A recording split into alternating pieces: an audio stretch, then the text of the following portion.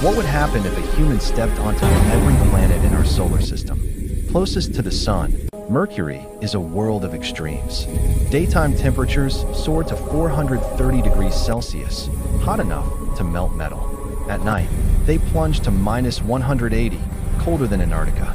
With almost no atmosphere and solar radiation 7 times stronger than Earth's, even the most advanced spacesuit wouldn't last. Your only brief chance of survival would be the narrow line between day and night. Venus looks familiar in size, but it's pure deception. Its sky is filled with sulfuric acid clouds. The pressure is 92 times Earth's, and the surface burns at 450 degrees Celsius. The air is so dense and dark that moving feels like wading through liquid. Unprotected, a human would survive only seconds. Mars offers the first real hope. Daytime temperatures can reach 20 degrees, but nights fall to minus 130.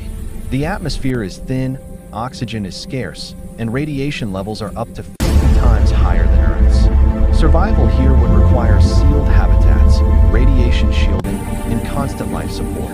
Jupiter has no surface to land on. Deadly radiation would kill you long before arrival. Falling into its atmosphere means violent winds, frozen ammonia clouds, crushing pressure, and eventually oceans of metallic hydrogen. At its core, temperatures reach 24,000 degrees Celsius, hotter than the Sun. Saturn is breathtaking from afar, but equally lethal. Winds reach 1,800 kilometers per hour, temperatures drop to minus 250, and pressure turns gas into liquid.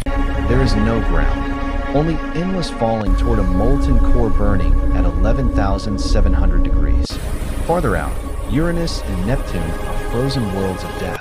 Temperatures fall below minus 220 degrees. Toxic atmospheres rage with 900 kilometer per hour winds, and extreme pressure creates diamond rain. Neptune's core still burns at 7,000 degrees Celsius. The solar system is vast and magnificent, but among all these worlds, Earth remains the only place where humans truly belong. Change the temperature, pressure, or atmosphere just a little, and life disappears.